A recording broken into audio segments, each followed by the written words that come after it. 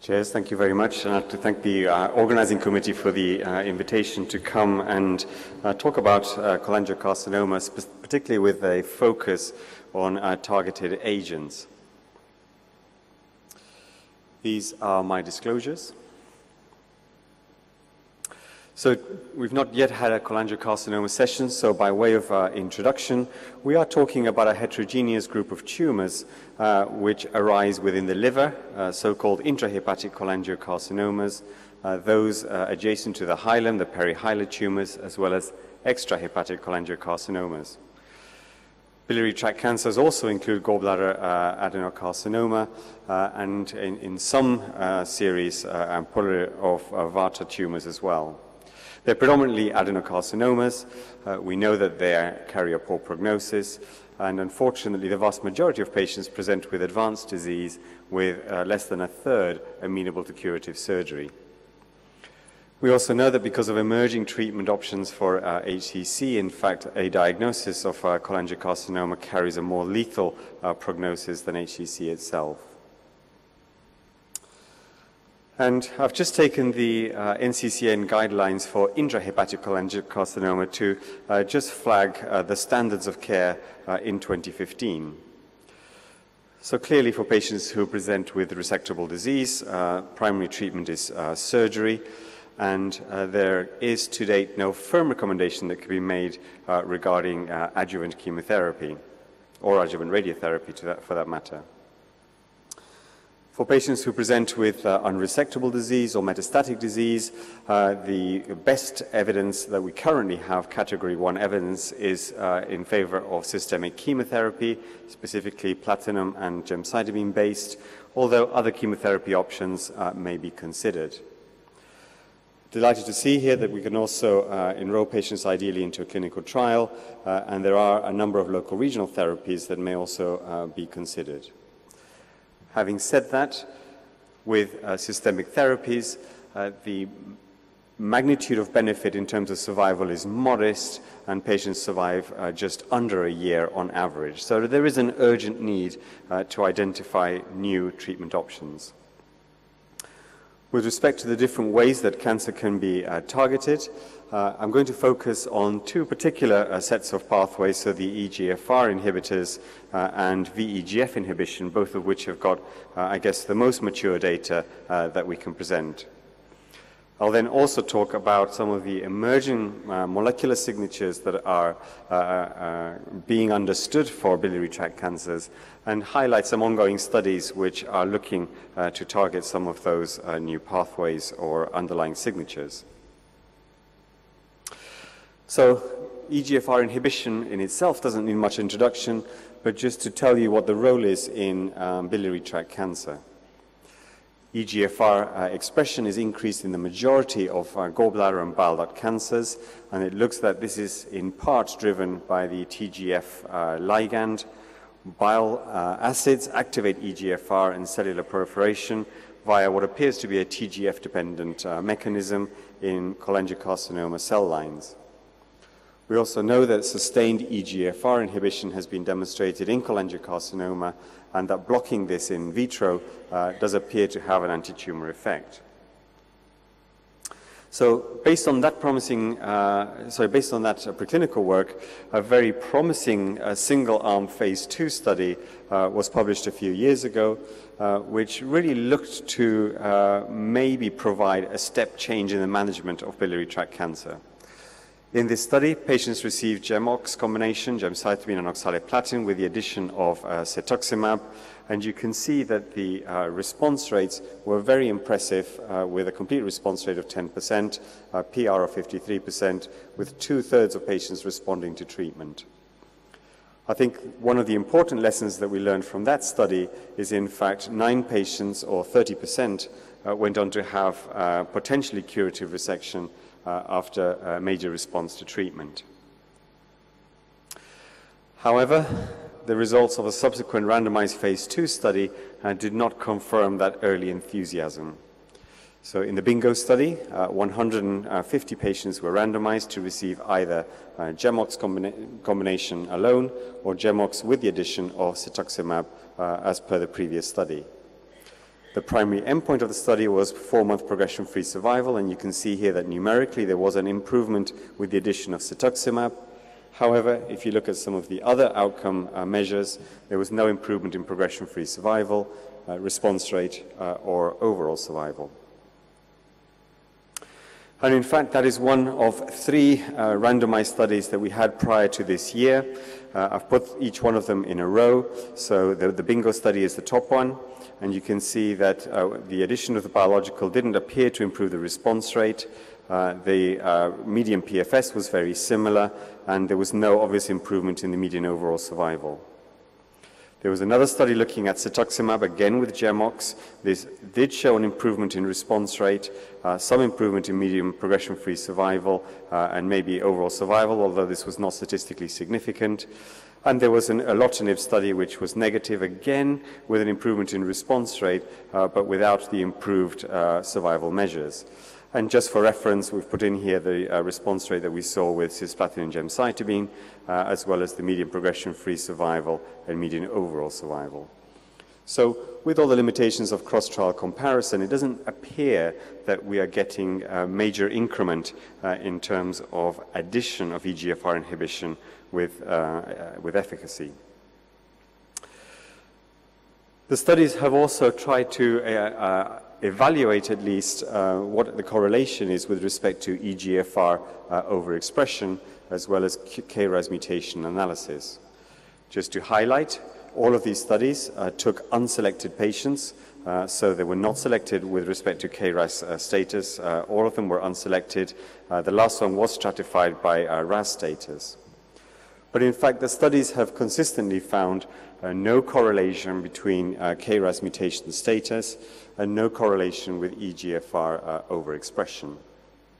One of the criticisms has been that maybe we shouldn't be selecting patients and with all comers. The problem has been in that we need to specifically focus on patients with KRAS wild-type tumors. So this year has moved us on in that respect. 2 studies have done exactly that. This study presented at ASCO looked at the addition of panitumumab to cisplatin and gemcitabine. It was a randomized phase 2 study run by the German group, and unfortunately, amongst 91 patients, there was no improvement in 6-month progression-free survival, which was the primary endpoint. And you can see here the Kaplan-Meier curves for progression-free survival and overall survival. In fact, the panitumumab arm is in blue on both of these curves. So clearly, it doesn't seem to be any improvement by the addition of panitumumab to that combination. I'm very grateful to Dr. Marino for making available the slides from a poster that was presented earlier today at this meeting. This is an Italian study which was then adding panitumumab to gemcitabine and oxaliplatin combination, again in a randomized phase 2 design. Patients, again, like the previous study, were selected by being wild-type KRAS patients only. The primary endpoint was progression-free survival, and unfortunately, you can see that the curves for PFS and overall survival didn't show any improvement, and the study did not meet its primary endpoint. You can also see that the study did include patients with intrahepatic, extrahepatic, and gallbladder cancers, and there was an interesting finding in that patients with intrahepatic cholangiocarcinoma subgroup did appear to have a longer survival, although the numbers are relatively small, and I think we must exercise caution when looking at that individual result. So is EGFR inhibition still worth pursuing? Well, we have learned a few things. We can't extrapolate the lessons that we've learned from other tumor types to biliary tract cancer. So lessons from colorectal cancer, for example, are not transferable with respect to EGFR overexpression or KRAS status. One of the difficulties we have with biliary tract cancer is, in fact, we're now dealing with small studies and limited statistical power when trying to evaluate any correlations. We also know from other types of cancer that chemotherapy partner may matter, in that irinotecan may be a preferable partner to the EGFR inhibition than oxaliplatin, or 5-FU may be preferable to capecitabine. So I think for EGFR inhibition currently, this remains investigational. I think it would be difficult to support an additional study, but it may be worth considering a pooled analysis of the studies that have already been performed, and maybe particular detailed evaluation of patients who did appear to have exceptional responses, in order to understand a little bit more about why those patients did particularly well. If I can move on to VEGF inhibition, cholangiocarcinoma, you remember, arises in bile duct cells, and within the liver, in terms of embryology, both blood vessels and bile ducts are the formation of tubular structures within the same organ. And in fact, VEGF is linked in with the development of bile ducts in the first place. We also know that in terms of repair and remodeling, hepatic progenitor cells generate reactive cholangiocytes, and that there is an impact of hypoxia-driven VEGF and PDF changes, although this predominantly applies to hepatocellular carcinoma rather than cholangiocarcinoma. It has been shown that in established disease, cholangiocytes regain the ability to produce a response to VEGF-A and VEGF-C, and this is largely modulated by PDGF. So there is a good rationale for considering VEGF. And then looking at some of the clinical data, VEGF is overexpressed in 40 to 75% of biliary tract cancers. Not only is it the ligand, but the receptors are also overexpressed in the adjacent endothelium, and such expression is associated with increased risk of metastases, reduced microvessel density, and reduced overall survival. Our interest has been in cediranib, which is a pan-VEGF receptor tyrosine kinase inhibitor, and I'll talk more about that in a minute. There have already been 3 studies which are single-arm, looking at various inhibitors. Sorafenib, erlotinib in combination with bevacizumab, and bevacizumab in combination with GemOx. Remember, all of these were single-arm phase 2 studies. The authors from the sorafenib study, in which out of 46 patients, 20 were treatment naive, concluded that this agent had low activity based on a low response rate of 2% and an overall survival of 4.4 months only. A bit more interestingly, the bevacizumab and erlotinib arm, which had 48 untreated patients out of 53, so it's predominantly a first-line study, showed a 12% response rate, but an intriguing 9.9-month overall survival, and the authors concluded the combination may be a therapeutic alternative. And in the last study, the addition of bevacizumab is one of the studies that's been able to push survival beyond 12 months, but this was predominantly a study looking at the predictive value of PET scanning, and they were able to demonstrate that the changes in SUV max were correlated with PFS and overall survival.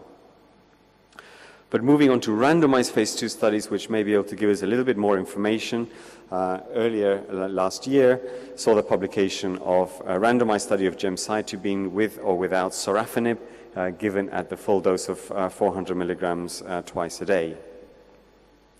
Unfortunately, that study also failed to show an improvement in progression-free survival, did not show an improvement in overall survival, and the response rates were very similar. And some of the translational work is there and can be built on with some of the subsequent VEGF-targeted studies. But I think one of the important lessons that this particular study showed is that due to toxicity, the treatment duration wasn't only shortened for sorafenib, but there were fewer dose adjustments and treatment interruptions in the placebo group. So we need to be very mindful of the agents that we're using and making sure that we can deliver them, and we can deliver them in a sustained manner. We've learned the same lesson from the ABC03 study, where we were adding cediranib or placebo to the standard chemotherapy of cisplatin and gemcitabine. The results presented at ASCO last year and currently in press showed that the study failed to meet its primary endpoint, which was to improve the median progression-free survival.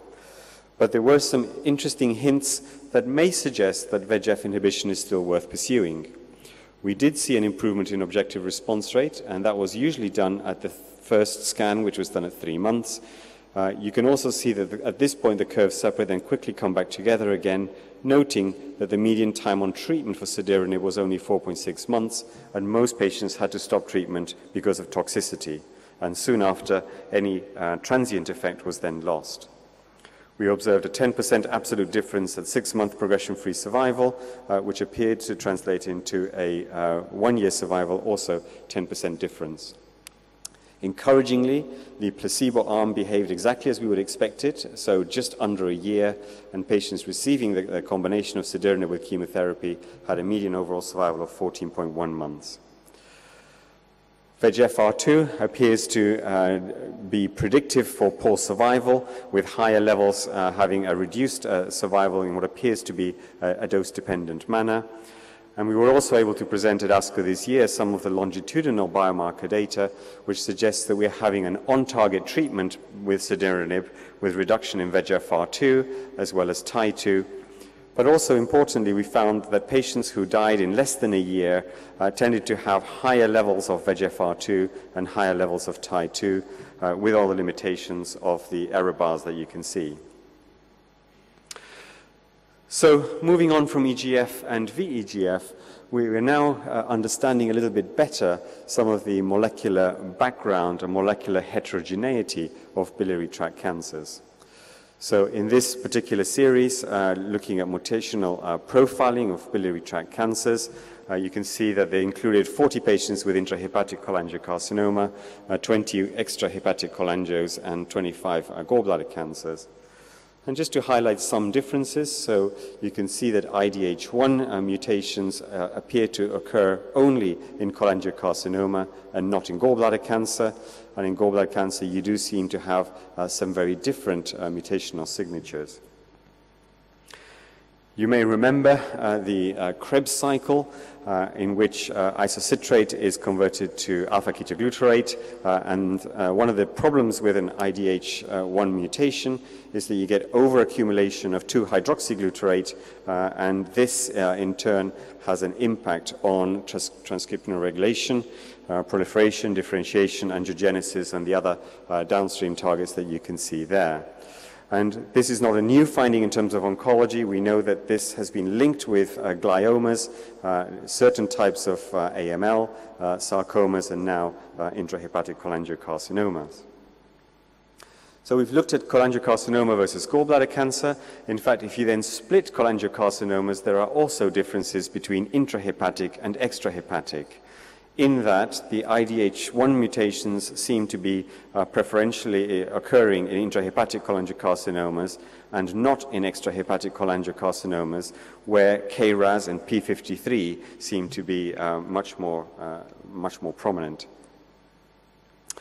And at ASCO, there was this series presented by Ross and colleagues, which looked at a comprehensive genomic profiling, but not only looking at just genomic alterations, but clinically relevant genomic alterations for which potentially we would have a therapy to address that individual target. And some interesting observations are that there are some mutations that appear to occur in all types of biliary tract cancer, CDKN2A, which is involved in cycle cell regulation, as well as ARID1A, which is linked in with chromatin remodeling. There are some that are particular features of intrahepatic cholangiocarcinoma and appear to be exclusively so, such as FGFR fusion rearrangements and IDH1 mutations. Intriguingly, some amplifications like ERB2 appear to happen more frequently in extrahepatic, but more so with gallbladder cancers. And KRAS mutations seem to be exclusively in extrahepatic cholangiocarcinomas. We also now know that liver fluke-related cholangiocarcinomas are different to non-liver fluke-related, and maybe that in time will also give us some instructions on how to manage those individual patients. There are a number of emerging and ongoing clinical trials, which are predominantly phase 1-2, looking at targeting some of the targets that I've just highlighted. So just to sum up, we certainly need to improve systemic treatments for patients with biliary tract cancer. EGFR targeting has so far failed to deliver a clear incremental change, and we need to learn lessons where we can from patients who did respond. I think the VEGF axis remains a suitable pathway for further investigation, but particularly with better tolerated agents. Previously, by necessity, we have pooled biliary tract cancers into one group, but applying genomic technology and molecular classification may now be untangling these, and it may then allow us to be able to design rational clinical studies looking at individual targets. And I think my final point is just to encourage all colleagues to collaborate, because these are rare tumors, in efficient clinical trial designs. Thank you very much.